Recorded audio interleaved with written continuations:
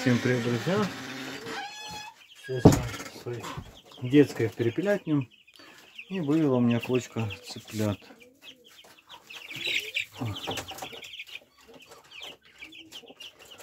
Это так туманно. Как вы видите, цыплята разнобойные, потому что яйца были разные по сроку. В общем, все выводила одна. Там осталось одно яичко. Да выведет последнее. Вот так вот. И так темно, и так темно. А что ж так пыльно?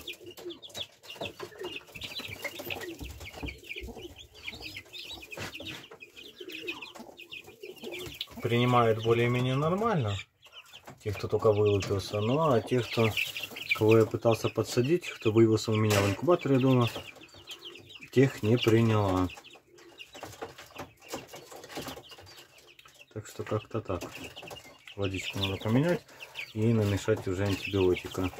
Последний цыпленок довыводится и будем всех пропаивать. Через недельку я их переведу на улицу, но это уже будет другая история, покажу куда. Не знаю, сколько здесь, порядка, наверное, 15-20 штучек.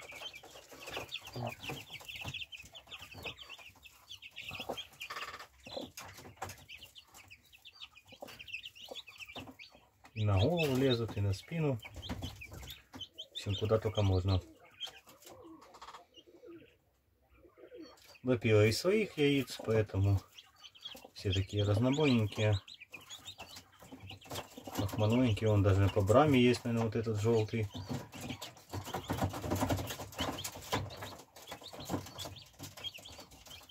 Вот такие вот цыплята.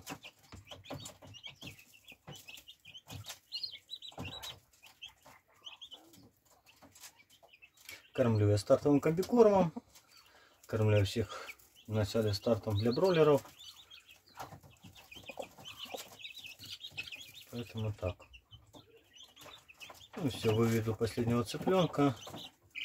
Побудут еще недельку здесь и тогда переведу на улицу. Есть у меня один загончик, не загончик, не вольерчик. В общем, там я когда-то держал диких уток. Но поскольку селезню я уточку так и не смог найти, поэтому будут там цыплята. Посидят они там еще пару неделек, ну а потом уже свободное плавание во двор. Ну вот так, расписал всю их жизнь на месяц. Почему надо подержать отдельно? Потому что пока я кормлю их комбикормом, чтобы был хороший старт, надо будет, чтобы другие жители двора этот комбикорм не употребляли. Вот поэтому. Было бы, конечно, у меня много лишнего комбикорма, можно было и всех вывести во двор, да и все.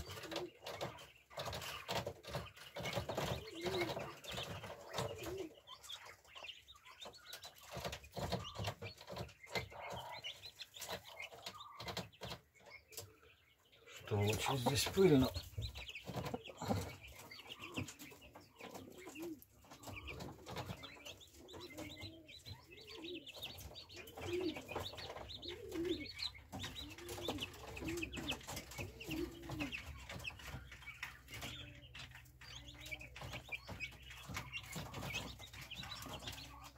Знаете, все, что с ней, всех она приняла.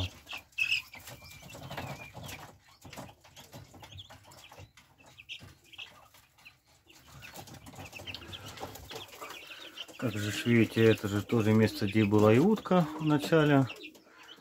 С цыплятами и квочкой намного проще, то есть водички не разливают.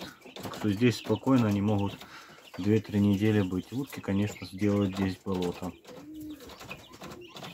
А курочки нет. Плюс перепела рассыпает комбикорм. Кстати, перепелки несутся. Все у них нормально.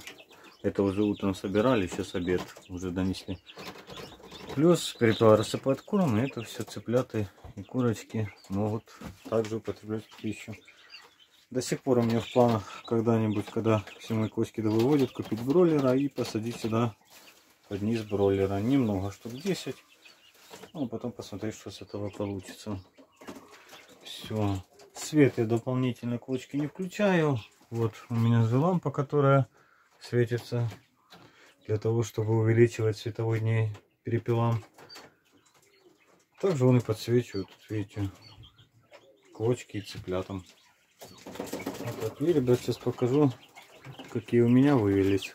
Здесь у меня фазаны серебряные и цыплята. И фазаны охотничьи. Он румынский слева. В общем, вот так вот.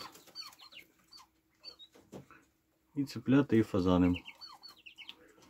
Квочка цыплят не приняла. Ночевали они ночь вместе, но все равно она их бьет, гоняет. Поэтому я подумал в Умане их все-таки забрать, чтобы не было потом беды. Здесь тоже лампочка не накаливания, цыплята уже прогреты, им уже, наверное, дней 10, может 7. Поэтому в помещении тепло. Обычной лампочки экономки достаточно. Один цыпленок. Это тоже вывела какая-то, в общем, с подутки, наверное, где-то была яичко прогретая. Я просветил, оплодотворенный, захотел выбрасывать, и вывелся он такой цыпленочек. Еще не знаю, еще, наверное, буду закладывать себе яйца. Хочу, ребят, может, кто меня смотрит с Украины, у кого есть какие-то домашние курочки, только чубатеньких мне хочется, с хохолком.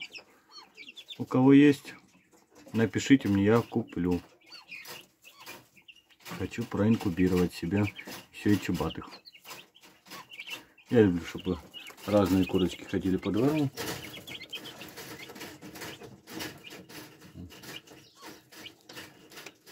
Это два слева, два серебряных фазана. Как видите, можно спокойно держать и обычных цыплят, и фазанят. Всех вместе.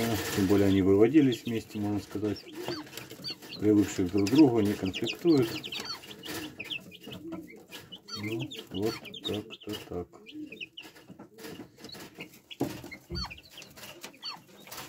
Все, пускай сидят. А тех, кто у меня раньше показывал, выводили здесь, я их забрал и перенес в вольер на улицу. Ну, в следующий раз, возможно, покажу. Здесь у меня один большой цыпленок и 3 фазана. Остальных всех позабирали. Так, все, ребят. Цыплят показал, все нормально.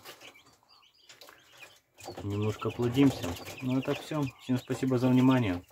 Всем удачки. И всем пока.